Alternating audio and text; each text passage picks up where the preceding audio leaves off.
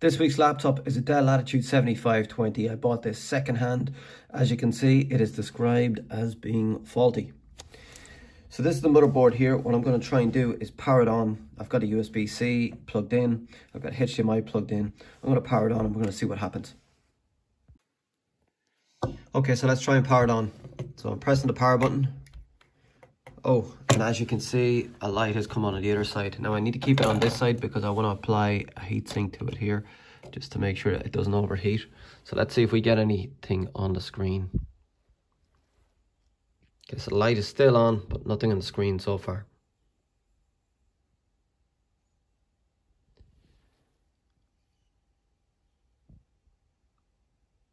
I hear some sort of noises, but we're not getting anything on the screen at all. No.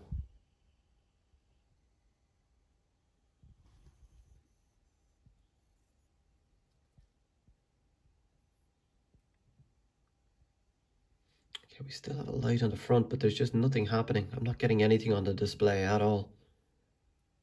And the processor is heating up because I can feel the heat coming through to the heatsink.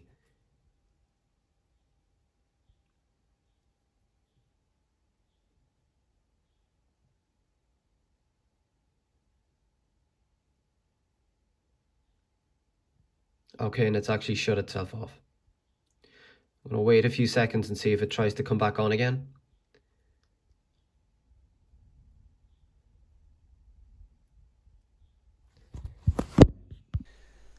Okay, I tried powering it on a number of times, but it keeps doing the same thing.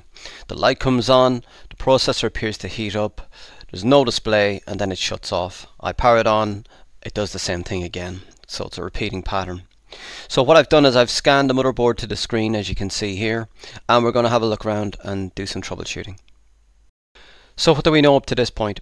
Well, we know that it's most likely that our PD controller IC is working and our battery management IC, because the 3.3 volts and the voltage for the processor are derived from our main VSys power rail, and that won't be available unless the PD controller and the battery management IC are both working.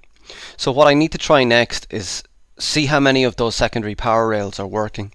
Now where we measure those is at these inductors here. So I'm going to take down the measurements for each of these inductors and see if there's any indication of any of the voltages being wrong or any indication of any of these inductors being shorted. So let's do that now. So with all power disconnected to the motherboard and my multimeter in diode mode, I place my red probe to ground and we're going to start taking some measurements. So what I'm looking for here is to see if there's a short at any of those secondary inductors, starting at PL501. So I can place my black probe to either side of the inductor. I'm going to place it to this side, and what I find is it measures 0.140. So that seems okay. Next we're going to measure at PL101. So again, placing my black probe to one side of that inductor, I find that it measures 0.387. Next we're going to measure PL201. So I place my black probe to one side of that inductor and I find it measures 0.019. That seems a little low, but we're going to come back to it. Next we're going to measure at these three inductors right here, starting with this one, which is PL701.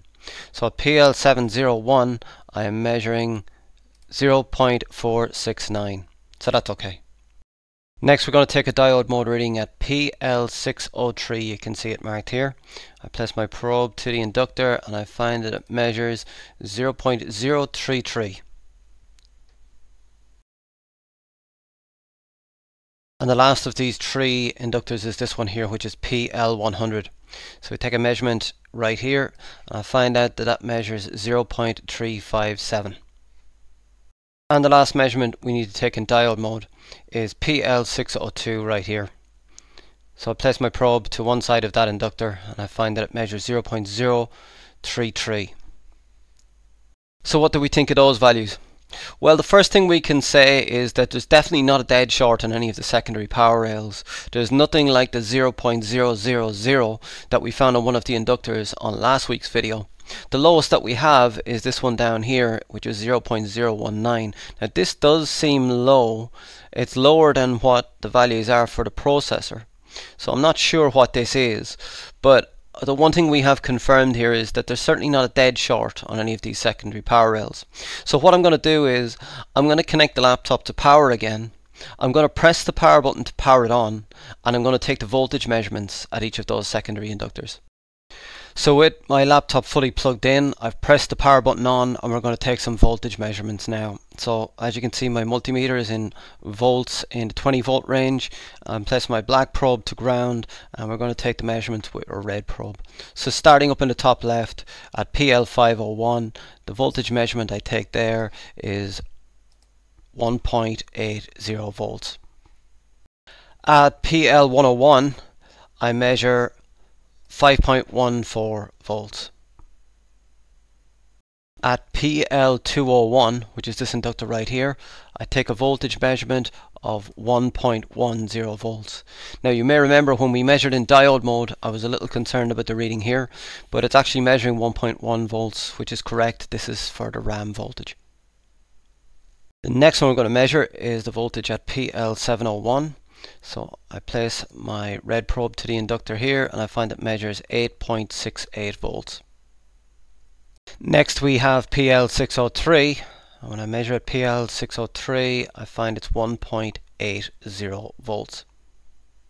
Right beside PL603 we have PL100, and the voltage reading at PL100 is 3.30 volts.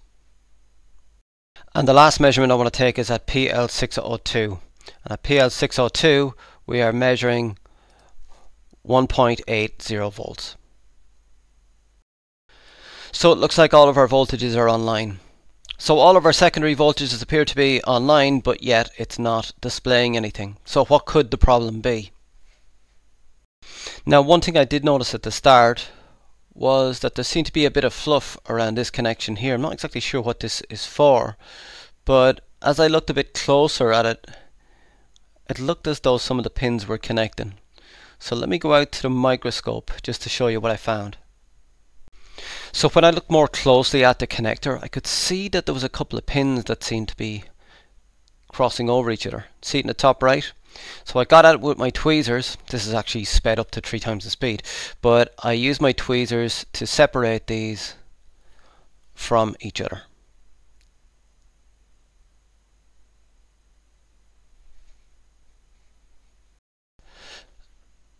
And then I got some sellotape just to take away the last of the fibers that were caught in the pins. But the main thing I wanted to do here was just to make sure that there were no pins crossing. After separating those pins and cleaning up that connection port, I plugged the laptop motherboard in again, connected it to the HDMI monitor, and this time it started giving us a display. So it was literally just the crossed pins on that connection port that were stopping this laptop from booting. Now the reason I don't have footage of this powering on is because after I'd got it working again, I was going over the voltages to check them, and I somehow managed to cross 2 of the pins beside the power management IC, and I think I've blown that. So that's a lesson to me to take the recordings before going back over the board to confirm any measurements. One of the difficulties I have with making the videos is I'm short on time, and when I start to rush stuff I make mistakes. There's a number of videos that I couldn't put up because I made mistakes in doing them, simply because I'm rushing. I may change to doing one video every 2 weeks instead, because I think it will help improve the quality and put less pressure on me at the weekends to get them done. But I'll see how it goes. Tell me what you think about the video, and put any comments down below. Any comments and suggestions are always welcome, of course, and I'll speak to you again next week.